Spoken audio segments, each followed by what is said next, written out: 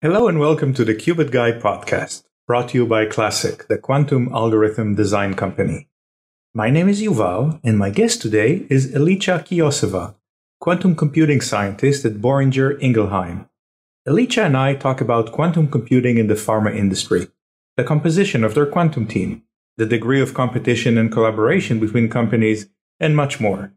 We hope you enjoyed this episode. Please let us know how we did by emailing hello@classic.io. That's hello@classiq.io. Hello, Elica, and thanks for joining me today. Thanks, Yuval. Thank you very much for having me at your very cool podcast. So who are you and what do you do?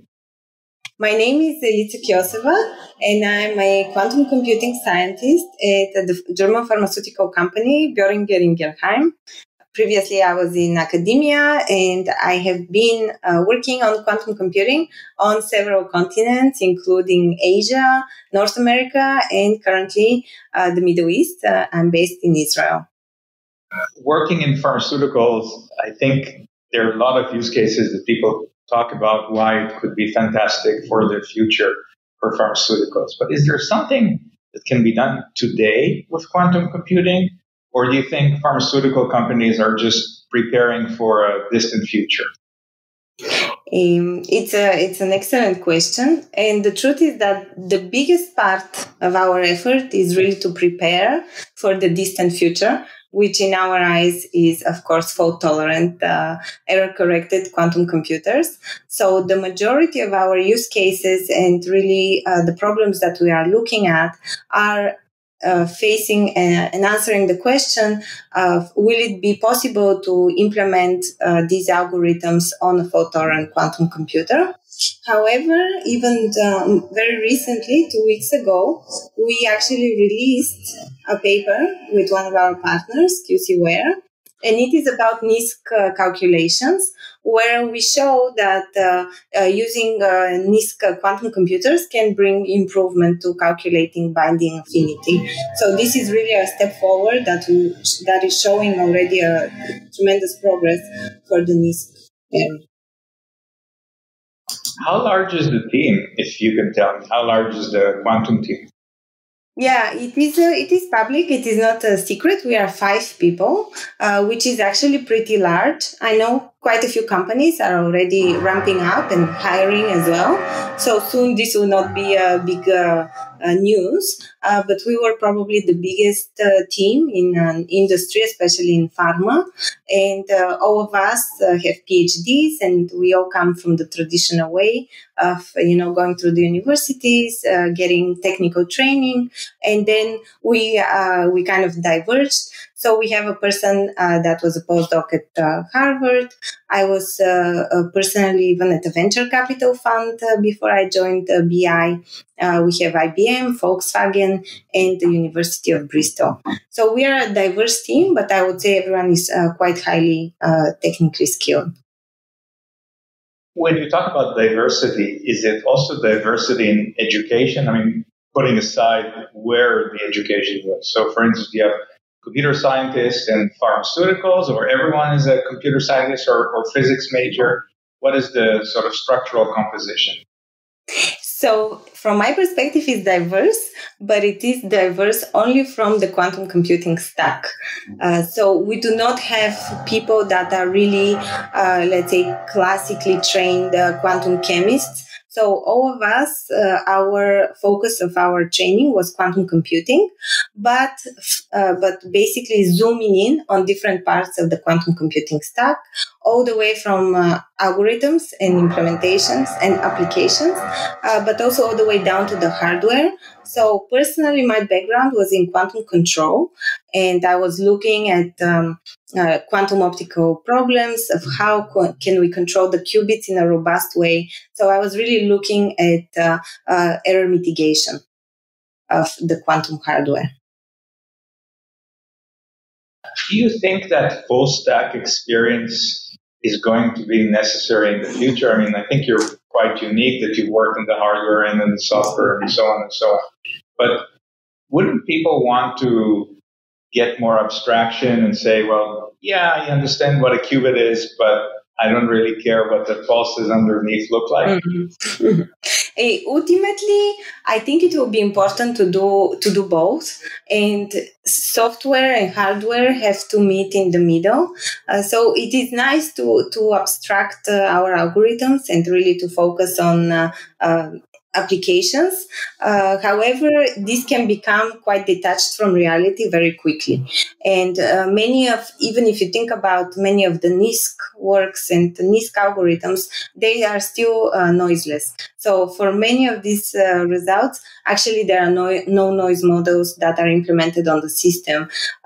So ultimately, it is very important for people to keep a connection to reality, and especially to the lifetime of the qubits and exactly of the different noise processes that are in the system, and design the algorithms with that in mind. Of course, this is for NISQ algorithms, for the ones that we want to see in the near term. For fault tolerant, I think there you can still be quite abstract and focus only on the algorithmic level. Do you get input from the pharmacist or the chemist, or is the group separate right now? How much integration is in terms of cross-functional integration? Yeah, actually, we work a lot on being very integrated within the company. And for the first several months, we really went and spoke to more or less everyone from within BI that had anything to do with computational research in order to identify our use cases.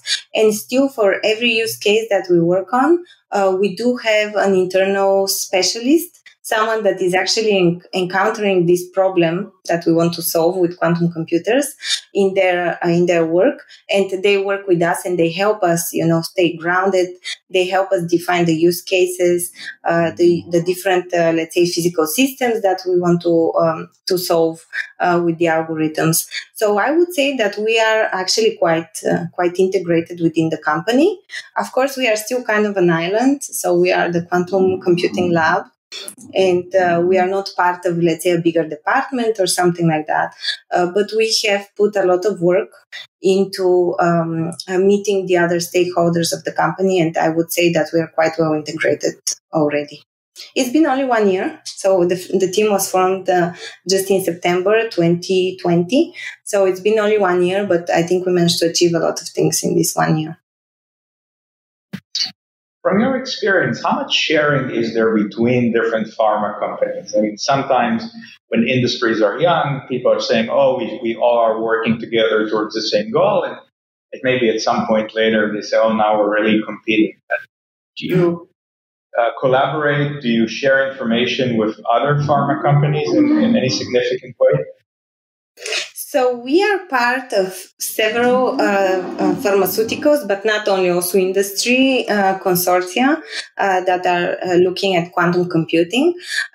So of course there is sharing, and we try to discuss what are the interesting use cases for us. But even though things are still pre-competitive, I think very soon they will start to be competitive.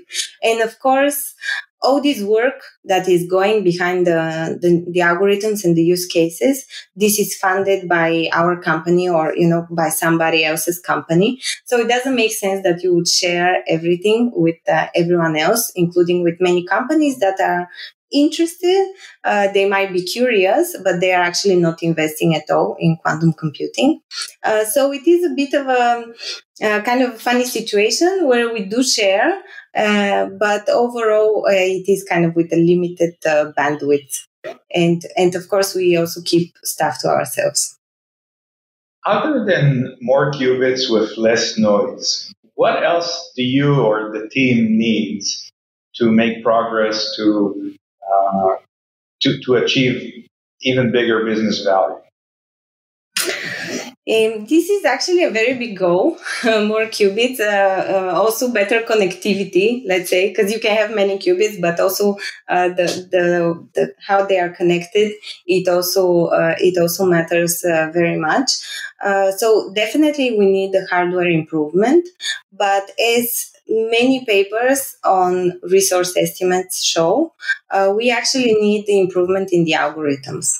So if you look into the details of these papers, you can see that it would take still more than a lifetime of a human to calculate some of the fault-tolerant algorithms on, the imagined fault-tolerant devices.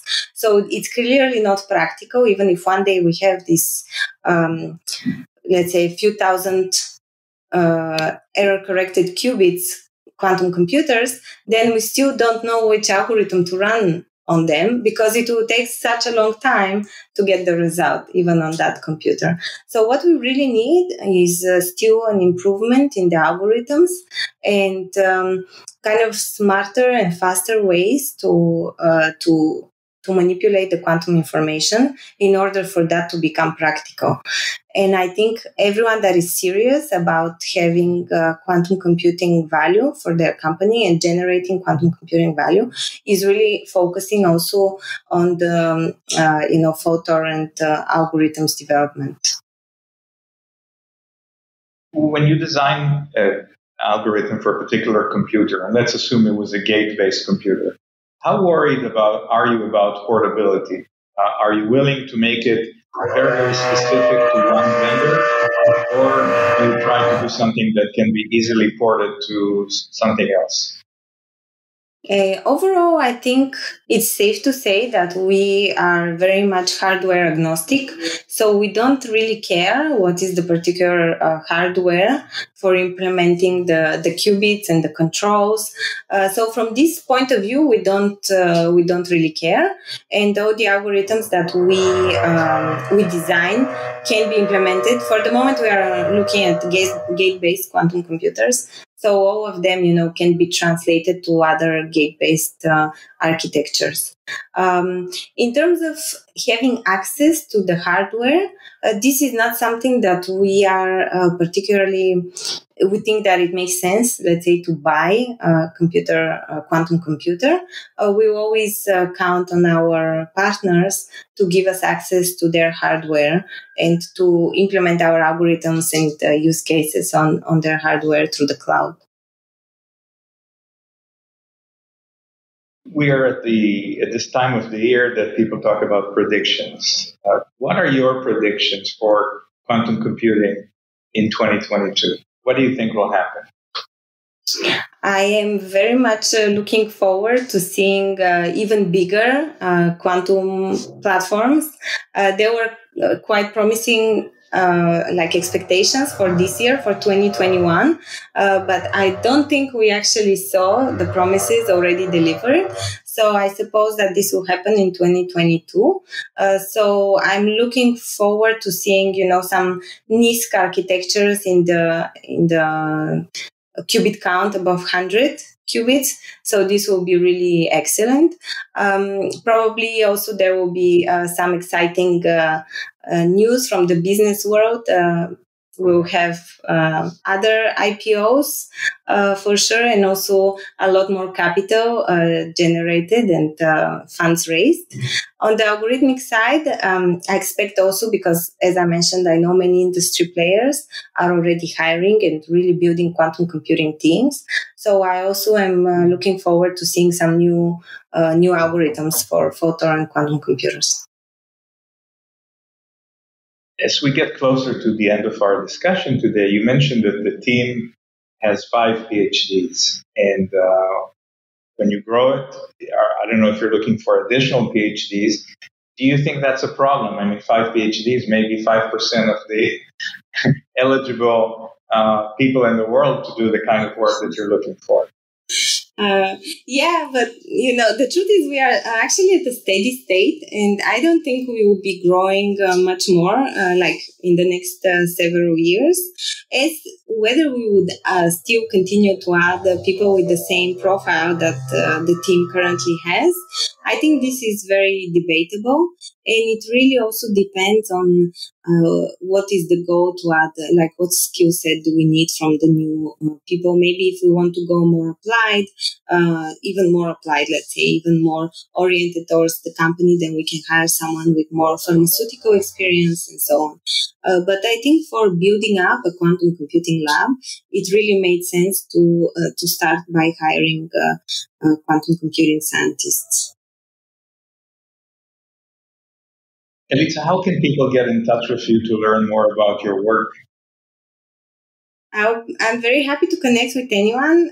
Mostly I use LinkedIn, so they can find me on LinkedIn with my name, Elica Kyoseva. They can send me a message or a connection request, and I usually accept those. So this is, I think, the easiest way to find me. I also participate in some of the quantum computing for business conferences. So later this year, I'll also be part of those. So I'll be happy if people come and share their views with me at the conferences as well. That's excellent. Thank you so much for joining me today. Thank you, Yuval. Good luck to you too.